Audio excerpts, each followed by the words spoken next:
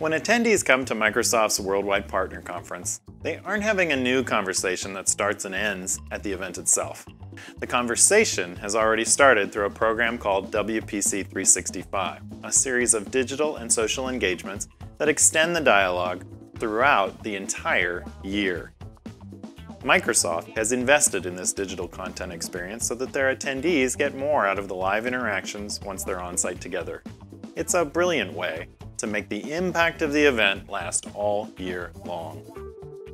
I spoke with Microsoft's Senior Marketing Strategist Melissa Porter about WPC, the 365-day digital journey around it, and how they scale their content outside of the walls of the live event itself. But before we go to the interview, we have a quick message from our sponsors.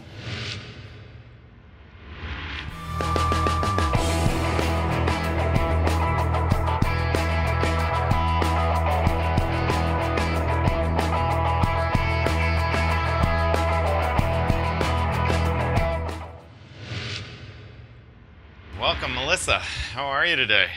I'm well, thank you. Good, very good. Thanks for joining us. We're going to be talking about your Worldwide Partner Conference at Microsoft, and it's a huge event. Why don't we just start there and tell us about that event and who comes and how big is it and where do you do it, things like that. Yeah, absolutely. I have the privilege of working in the Worldwide Partner Group, and we host the Worldwide Partner Conference. It's in a different location every year. This WPC, as we call it, in 2014 was actually in Washington, D.C. in July. Next year, we're hosting it in Orlando, July 12th through 16th. And it's a huge Microsoft event for our partner ecosystem, representing approximately 140 countries with over 15,000 attendees.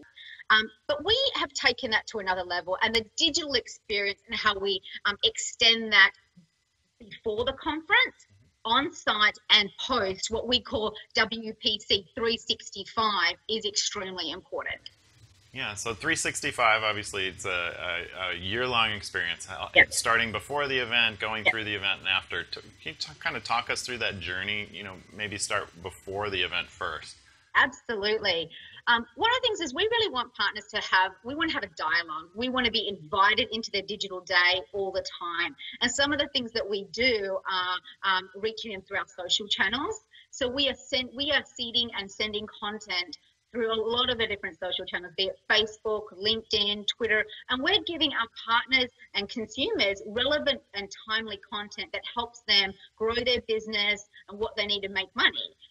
So we're actually seeding and sending content every single day through our blog. We have a new blog every single day.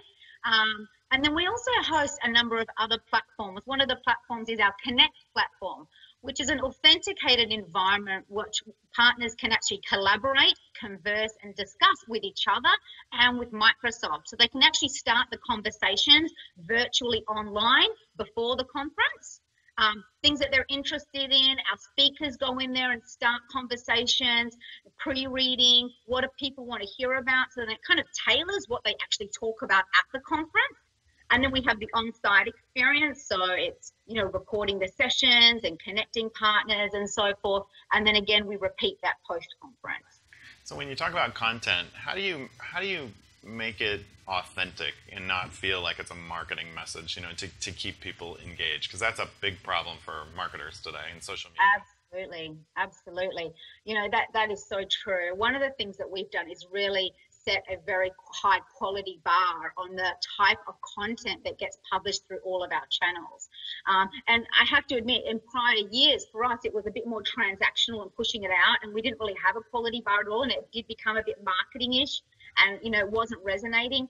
But what we've done is we've done an inside out and outside in content approach. And what I mean by that is we are curating content throughout the organization, and we work and different product groups or business groups that have a message that they want to send to the partners, and they'll say, oh, we need to send this message to the partners. And we say, great. What's in it for a partner? And I say two things. Why should they care?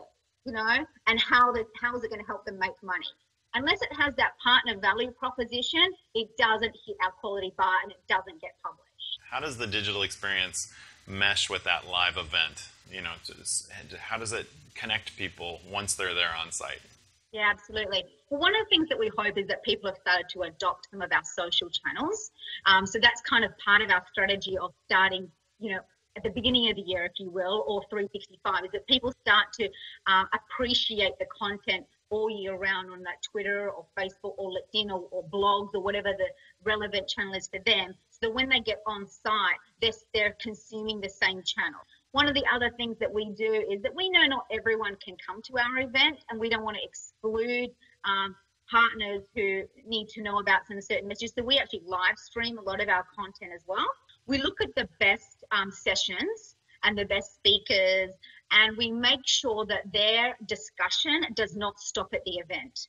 We make sure that they are signed up to continue having those conversations, while if it's in Connect and a blog series, so then they can provide ongoing updates to our audience, our attendees, so then people can find out what happens 30 days out, 60 days out, 90 days out, and then ramping up to the conference thereafter. Because, the conversation and the event is one moment in time. Right. It is not, we need to be able to extend that conversation, and having a digital platform or digital experience really allows us to extend the conversation and extend the experience. If there was something that you learned coming out of, say, your last show, that just a key learning, something you wish you'd known before going into architecting this program, is there something you could think to share with our audience as we part? So many learnings. I think for us is, to be honest, it's really keeping it simple.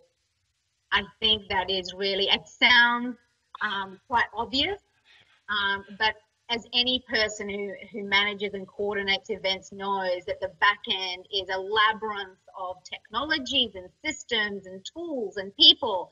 But at the forefront, we need to make sure we're masking that so the attendee has one integrated, seamless experience, and that for them, it does not matter what happens on the other side. It matters that, their experience is first and foremost, and it's simple.